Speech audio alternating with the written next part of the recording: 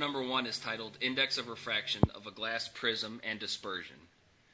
The objective is to measure the index of refraction of a triangular prism by the minimum deflection method. By doing this at several wavelengths, the index of refraction of the prism can be measured.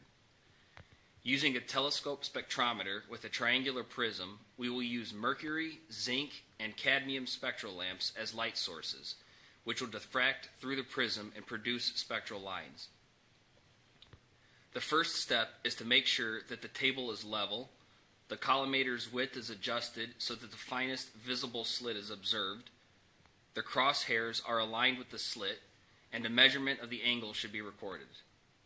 It should be noted that the lamps take some time to warm up, so it is a good idea to turn them on and allow them to warm up prior to taking measurements. The prism should then be inserted into the spectrometer, in our case a right angle prism. With the prism in place, the telescope is moved towards the base of the prism until the diffraction lines are seen. For each spectral line, record the angle on the vernier scale, which is measured in degrees and arc minutes, and then subtract from the initial angle to obtain the angle of deflection. The procedure is then repeated for the other lamps. It should be noted that during our experiment we used 3 sets of measurements per lamp since there were 3 members in our group.